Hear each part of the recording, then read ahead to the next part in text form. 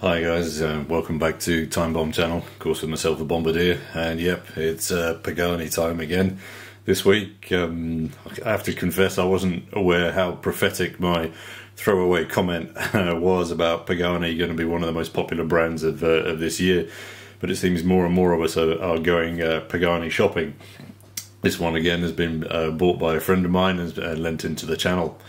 Not sure what you guys think. Do you think maybe there's a possibility that Pagani are going to topple the Invicta hegemony on homage watches? I'm really curious to see how they approach 2021 with their further new designs. But anyway, enough of my rambling. Let's get on with the watch that we've got for today. This one is Ref PD 1661. And as you can see here, sorry. Yeah, no, let me just get it out of the box before I show you that one, because it definitely requires looking at. An incredible piece. But anyway, so as you can see here, they're currently selling for around 60 UK pounds on AliExpress. The box is just standard Pagani stuff, so I'm not going to bother boring you with the details of that one.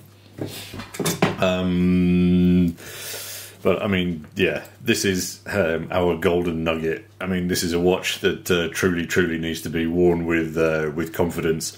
I think the last time I saw a gold Submariner was on the wrist of a Nigerian general in a hotel bar in Abuja, and he wore it with panache.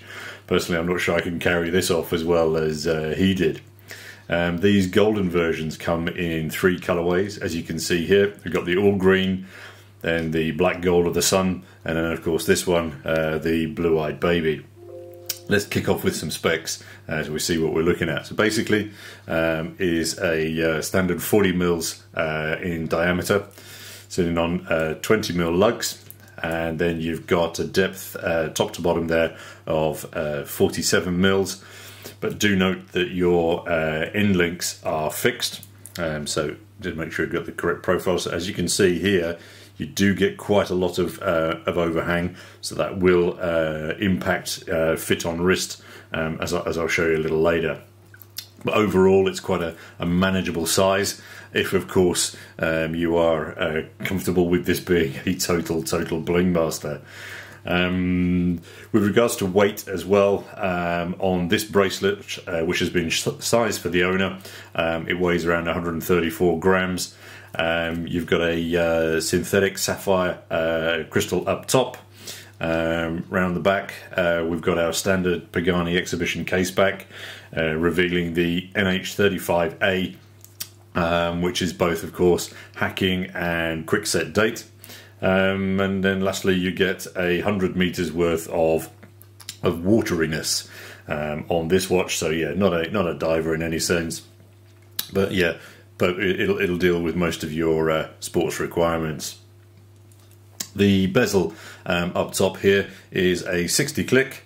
It is ceramic also, and as I've mentioned in some previous reviews I've done of Pagani watches, it is one of their weaknesses. The action, if we listen here,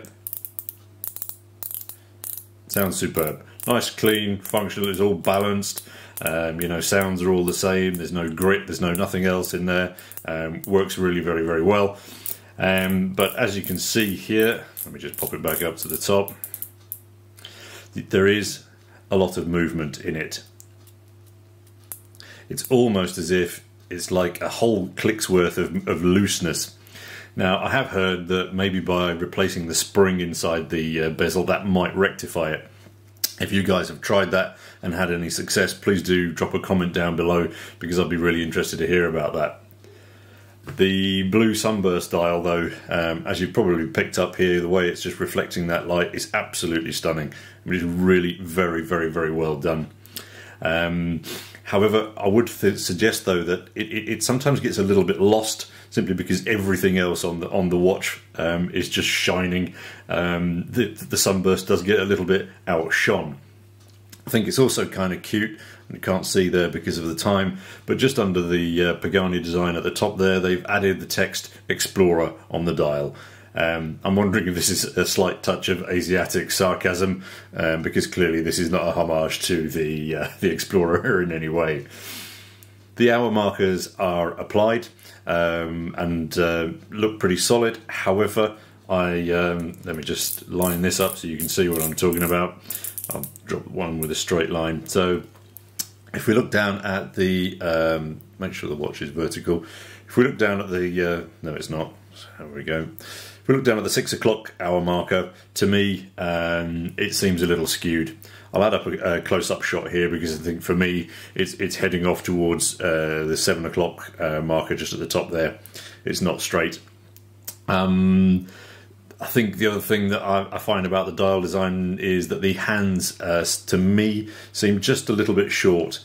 The minute hand doesn't reach out into the minute track, whereas the second hand does.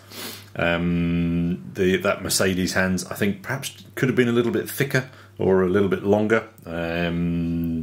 But during the short time that I've had the watch to review it, it hasn't impacted on legibility any way, and it reads well. The Cyclops, yeah, I've got issues with Cyclopses on watches, but I have to confess, on this one it does exactly what it says on the box. It magnifies, and it magnifies very well.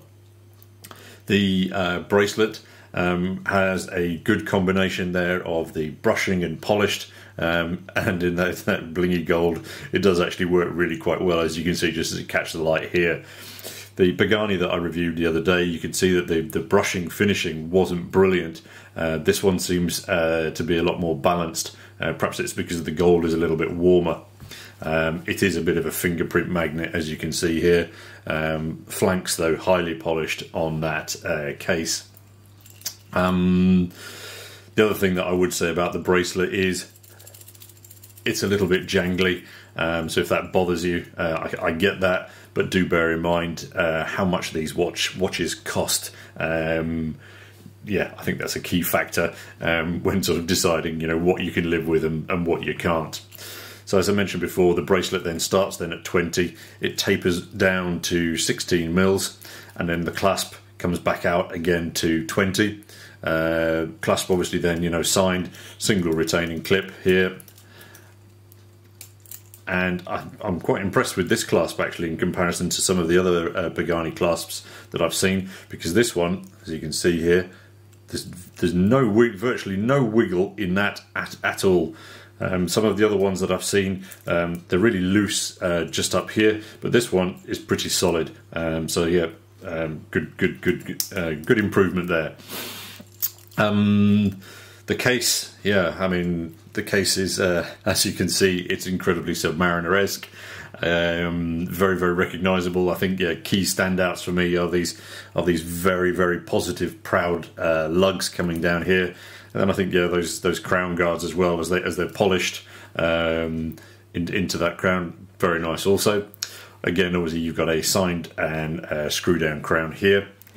Underneath it's a stainless steel, but I've been digging around and I can't find anywhere how this golden coating is applied. Is it plated, is it ion, etc.? I couldn't find that detail anywhere. Not sure if you guys have any ideas, please do let us know. Now, as this is a brand new watch, I can't share with you how that plating then stands up to wear, and that's why I'm just referencing it.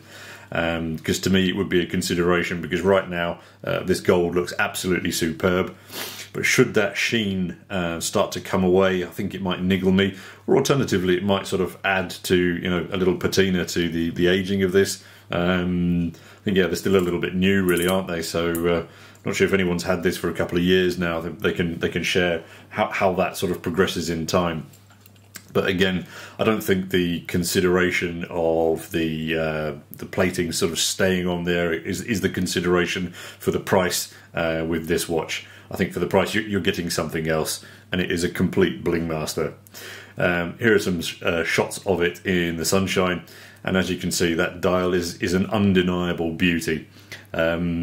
I have to confess that I don't see many people at work or in the pub wearing shiny gold watches like these, but I also confess that this one really does make me smile when I look at it.